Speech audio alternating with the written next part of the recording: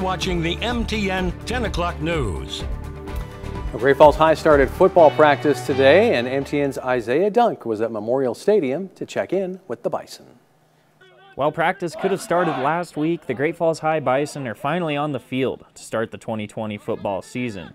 Now, with Class AA not beginning games until the second week of September, head coach Mark Sampson says the later start on practice isn't a big deal. We're not going to grind them to death. We're going to work them hard. We're really good at setting our practice schedules up.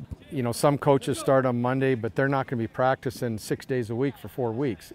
You can't do that with high school kids. So we're going to pick and choose when we can lighten up a little bit, maybe give them a day off here and there. That's not to say the Bison are taking it easy. Last season, they saw several close losses against quality teams in a first-round playoff exit. Great Falls has the athletes to get over the hump this year, but with a short schedule and 0 non-conference games, there's no time to mess around. And as I told people all summer, I have kids this year that are as good as anybody in the state of Montana at certain positions. And everyone in the state can say that. Now it's just a matter, don't make a lot of mistakes. We got to stay healthy.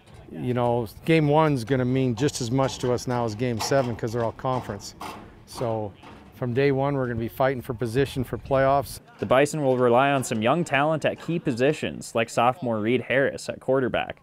But the upperclassmen are confident. And we got 3.5 weeks longer than we've had for our first game, and so I think our younger classmen should be fine. They'll have a little jitters first game, it always happens, but they just got to play. In Great Falls, Isaiah Dunk, MTN Sports.